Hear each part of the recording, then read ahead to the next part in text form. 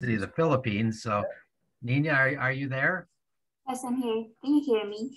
Yeah. What time is it? It's 1:21 in the morning here. Oh, and you were last. It's okay. Somebody wasn't looking. Okay, can Sorry you see about that. my shared screens? Okay. Okay, great. Go ahead. Go ahead.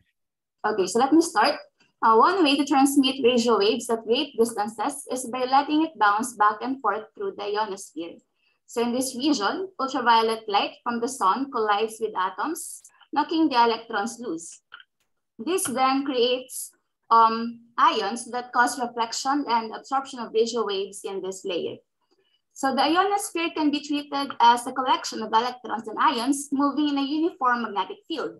And this is called the Appleton model, named after the 1947 Nobel Prize for Physics laureate E.V. Appleton. In this model, the dispersion relation or the index of diffraction is given by this equation, where omega here is the incident wave frequency and omega p and omega c are the frequency parameters related to our ionosphere. So plotting this equation, we see negative refractive index values, which suggests that the medium or the ionosphere is a lossy medium.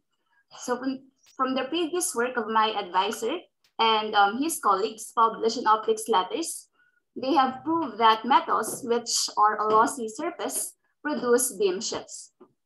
Hence, we then ask the following questions. Can we obtain beam shifts due to the ionosphere, and are these shifts measurable? Good evening or good day, depending on your time zone. I am Nina ZAMBALE from the Photonics Research Laboratory of the University of the Philippines, and I will be talking about our study entitled Transverse Shifts Experienced by Radio Waves due to Ionosphere. So first, it begs the question, what are beam shifts?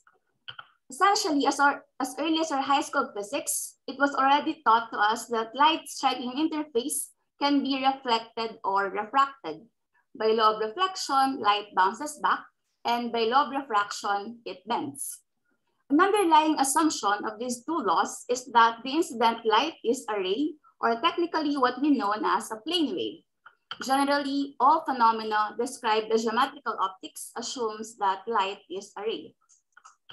However, in reality, physical beams are not made of one ray of light, but is composed of multiple rays having a finite width and energy. Due to this, real beams experience what we call beam shifts. It happens when instead of light going out from the same point, like your law of reflection, the reflected light becomes displaced or shifted from the expected point of reflection. Beam shifts were proven to rely on the incident light and material interface properties. In this study, we have focused on one type of shift called the transverse or invert Fedorov shifts. And we have chosen specifically this kind of shift because its basis states or polarization states coincides with the states used in the derivation of the ionosphere index equation. Our goal then is to calculate the ionosphere-induced transverse shifts by following the steps. So first is to treat the ionosphere according to the Appleton model, consider circularly polarized radio waves as incident waves, and finally calculate the corresponding transverse shifts.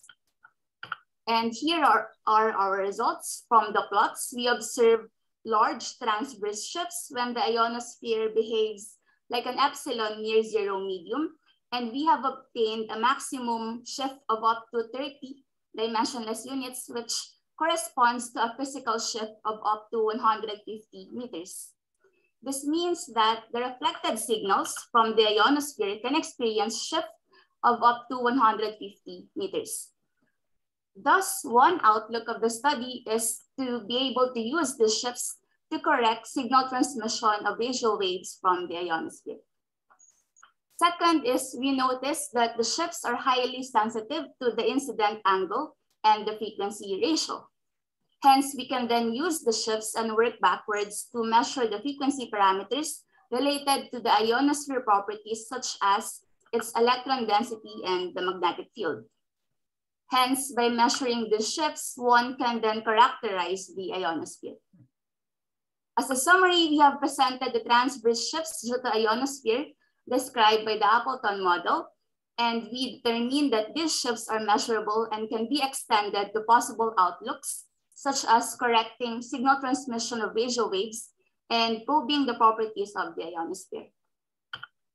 I thank the ICTP for this opportunity to participate in this school and share our research. Thank you so much for your attention. Thank you very much, Nina. Very nice. Okay, we're open for questions, and Henry's got a question. Yes. Okay, Hi. Henry. Morning. Yeah, very nice and really didactic presentation. I am ashamed by mine. But let me ask about the shift. How are you measuring it, and if it's possible to measure by different ranges, or is a total, an overall shift that you estimate? Okay, so thanks for the question. Actually, what I've presented are just the first calculations for our study. We have yet to implement it, but to implement it experimentally, we're going to use ASIO antennas. And I think what you mean is that we can use an angular scan such that we can measure the shifts in the ionosphere. Does that answer the question?